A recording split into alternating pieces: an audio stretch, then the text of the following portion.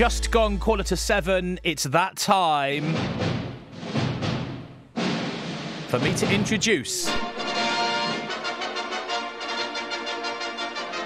the one and only Van Connor. Here he is. How you doing, Van?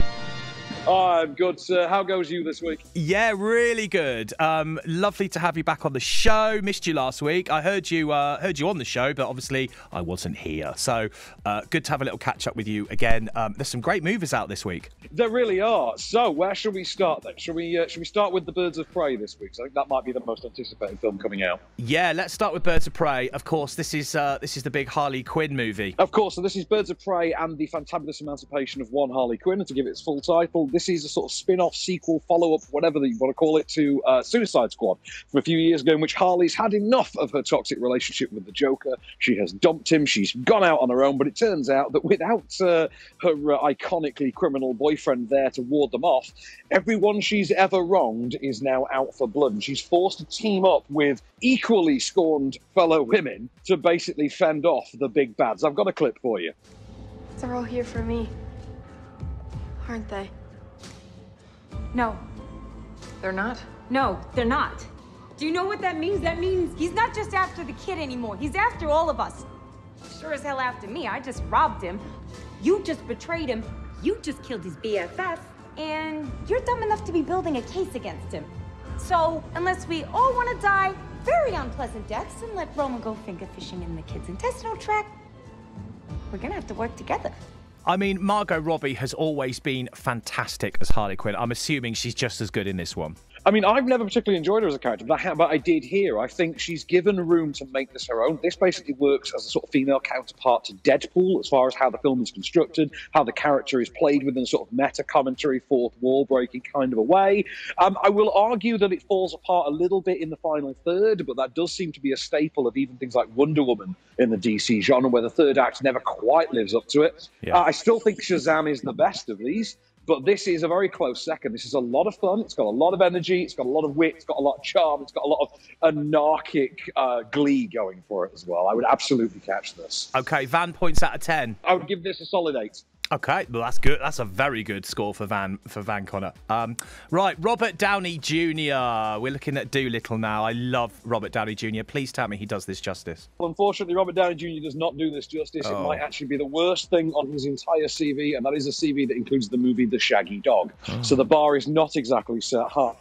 This is Dolittle reinvented by way of sort of a Tim Burton, Willy Wonka style bent, where he's now a sort of cut-off, traumatized weirdo whose adventurer wife died on her last jaunt, her last expedition. He's called back into service with his animal talking skills when Queen Victoria is poisoned, and the only cure is a rare exotic flower that happens to reside where his wife was going. So 3 guesses what his mission then becomes. It's not terribly very good. There was a lot of behind the scenes kerfuffling going on with this. It was reshot twice. What you've got now is a movie that's just a Frankenstein hodgepodge of different movies. The character isn't consistent. The accent is deranged. The script is garbage. The visuals simply don't work. At one point, Dolittle actually stops dead to congratulate several characters on storylines that they haven't actually had, that were presumably in an earlier version of the film and have since been deleted. The whole thing is a shambles. You love the film then? Well, that's the thing. I mean, the previous Universal talking animals film prior to this was Cats, so I can at least say that this is better than Cats, but that is a very low bar. That's not saying much, really, is it? Let's be fair. No, it's not. I mean, I'm going to give it a 3, and I'm just going to drop in one very quick review because we didn't have a clip for this because it's Korean, and I wanted to end on something really great. And this is a film you want to be paying attention to ahead of the Oscars on Sunday. It's Bong Joon-ho's Parasite, which I'm going to tell you very little about. So, safe to say that it is a suburban sort of psychological drama comedy thriller set in South Korea in the Korean language. It's from the director of Snowpiercer. It is absolutely terrific. It is a solid 9 out of 10 from me. Really? You absolutely have to see this film. This will win Best International Feature come Sunday. I've got money on it winning Best Director as well. Maybe not Best Picture, that'll go to 1917. But absolutely see Parasite. So apparently it's won quite a few BAFTAs. The director had to have a translator for all of his acceptance speeches when he won the BAFTAs. He's a very charismatic man, and his body of work is never less than interesting. Like Snowpiercer was one of my favourite films of the last decade. I quite liked Okja a couple of years ago with the super pig, where it was about the breeding of the super pig to solve world hunger.